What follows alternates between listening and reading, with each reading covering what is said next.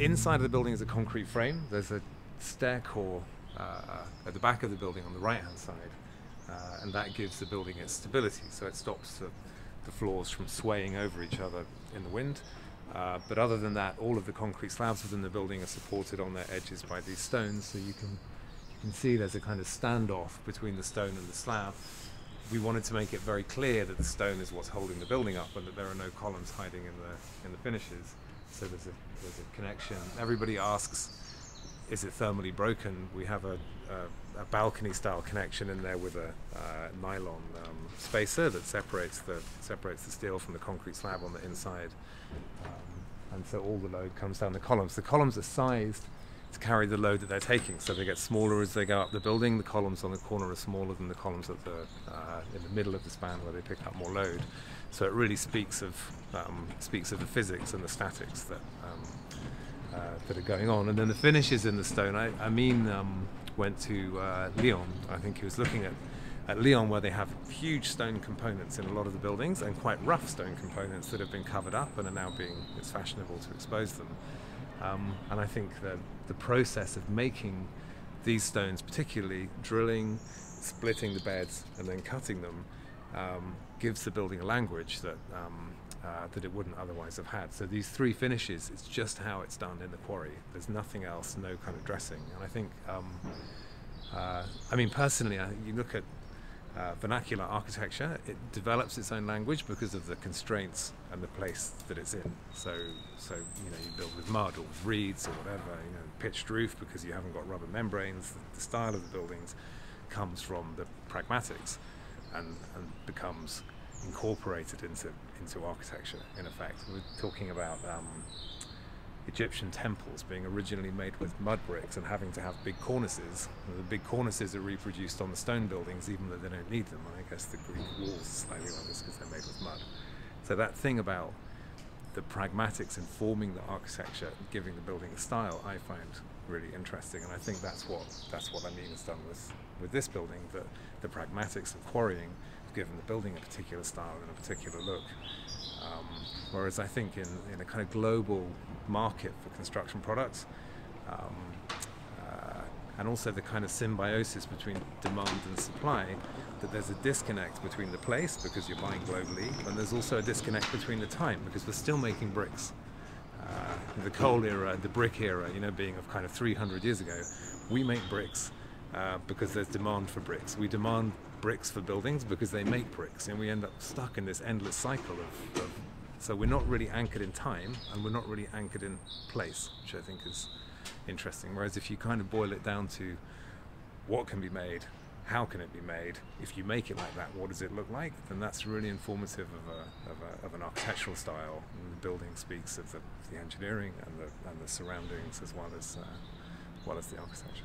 So the three finishes are they drill holes in the stone to remove it from the quarry, and then they saw it, and then they have. So if the bed of the stone is 400 or 500 millimeters deep, they drill a line of holes, they plug and feather, so they put wedges down the holes and they drive a plug in.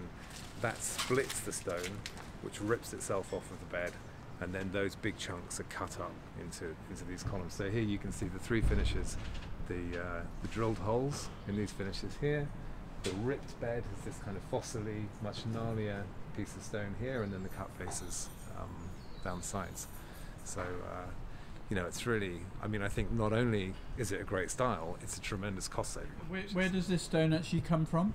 Comes from France, Chomerac. So it's kind of middle of France. The people are, well, France in quarrying terms is far more industrialized than the UK, so there's a lot of much bigger production in stone than we can get locally here. I don't know why the quarrying industry here isn't bigger or more sophisticated. I guess it's a tradition or kind of question of tradition, but France is local to London. The middle of France is the same distance as Scotland, so I think although we'd rather be digging it up under our feet, actually bringing it from the middle of France isn't such a bad thing. But also it's the prospect. So we can prove that we can build in this way and satisfy people that it's achievable, and that then a kind of local industry would grow out of that. So there's kind of steps of like bringing it into the kind of canon of building types, and then kind of hoping that a more local industry grows up. We started working with stone, designing stone cantilever staircases for the stone masonry company in Pierre Pideau, and it's really grown more and more into much bigger buildings and much bigger projects. Stone is inexhaustible, and zillions of cubic meters of stone are made by volcanicity every year. There's absolutely no way we could ever use the stone that's available to us. The stone is incredibly strong. It's much stronger than concrete. It requires very little processing. On our assessment, a reinforced stone beam has about 1/10 of the carbon footprint of a reinforced concrete beam. And it seems if you're an alien landing on Earth and you saw the global warming problem and you saw people living amongst these great big heaps of rocks, you would wonder what the what the problem was. So I think personally, stone is an amazing opportunity. Requires so little plant and investment to make a factory producing stone beams compared to steel beams, and actually it could be a great decarbonising opportunity. A safer and a less malignant decarbonising opportunity than nuclear power or some of the other solutions that we're going for. So I think stone is, and not only that, but it's a natural material, and I think for buildings like this, it's ennobling that their structure is on show and that they're using natural materials rather than steel fests covered in cheesy padding. So to be sustainable, though, do you have to dig it up close to where you build it? It's better. I mean, to put it into context, the steel comes from Brazil. I don't know where the cement comes from, but yeah, great. Dig it up really close to where you are. I think what I found really interesting is looking at a map of Edinburgh. The new town, the centre of Edinburgh, is quite a big zone, and it's all made with this particular Craigleith sandstone. I was thinking, where is the Craigleith quarry today? It's under the Sainsbury's car park. I mean, it's this little speck on the map of Edinburgh. And when you zoom out and you look around Edinburgh, you see all of these dark green rectangles where the timber's grown. Forestry is, it's not the biggest industry in the UK, but there's quite a lot of it. And I was thinking, actually, in a tree, you produce 1.5 cubic meters of 7 Newton relatively weak material over the course of 25 years. And you occupy the land with a monocultural forest for 25 years. Actually, under the tree, 500 cubic meters of 100 Newton granite. And you could have it out in a month. So you think in terms of tying up the land with unenvironmental uses, actually stone is quite a good solution. And the local quarrying particularly, it's very punctual and it's very productive. You get a lot of material out of a quarry quite quickly, whereas you have to grow trees everywhere, which is not necessarily the best thing for the countryside. But I think there's a huge potential for stone to be really low cost. If you get a chunk of limestone, you crush it, you burn it, you turn it into cement. If you get a chunk of limestone and you stick it straight in the building, it seems to me really obvious that that's a more expedient way to build than all the other processes that people go through. So tell me a little bit about the practice and what sort of work you're doing now. We're now about 70 people. We're roughly one third MEP building services and 2/3 structures. So we're a very small multidisciplinary, transdisciplinary practice.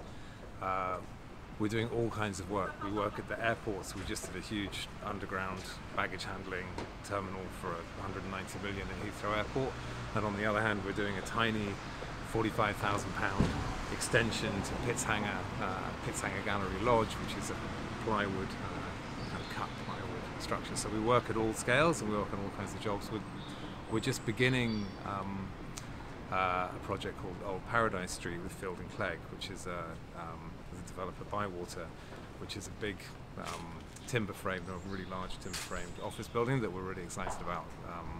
And kind of bringing new materials into projects at scale is something we quite like. So we're working with Amin Taha at the moment on a project in Finchley Road, which is a 10-story load-bearing stone frame. So very similar to the one that we're standing outside here at Clerkenwell, but in this case, it's a much taller building. It's made of three components, and in this case, the stone frame is actually the stability structure as well as the vertical structure.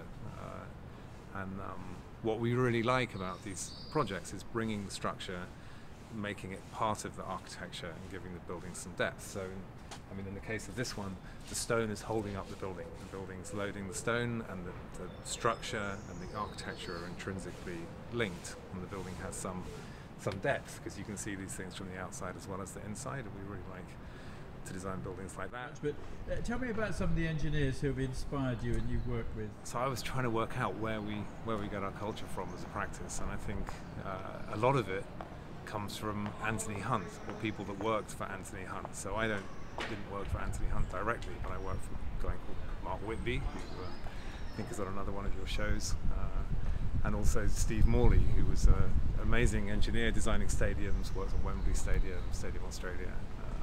But they really kind of carried the culture from Anthony Hunt down to practices like Whitby Bird and Modus and people like that onto us. So at Whitby Bird we'd find A3 sketch paper, and Mark would always be kind of an inveterate scribbler. So everyone in our office goes to sketching boot camp.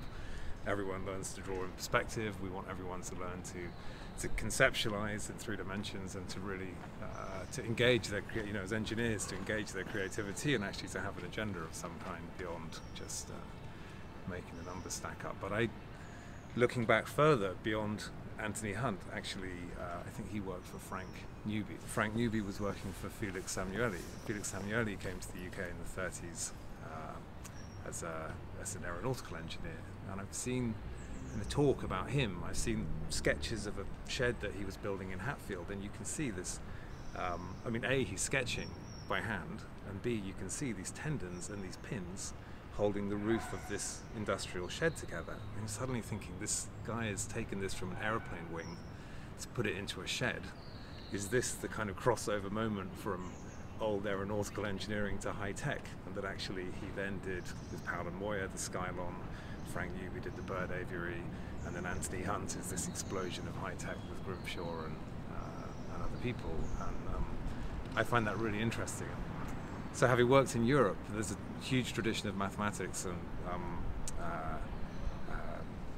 in engineering, and engineering is a very high, would you say, a very haughty subject. It's more esteemed, and I think that perhaps Arabs is like that, Happold are like that. They're very analytical, whereas I think I always associate Anthony Hunt with more straightforward stunts and tricks. He's a sort of BMX rider of the engineering world rather than a kind of long distance cyclist, and I really enjoy that, and I think that's the kind of thing that characterises our practice, that we like to do cheeky little details and really enjoy the putting together, and I think that culture of kind of engineering creativity has come from that lineage.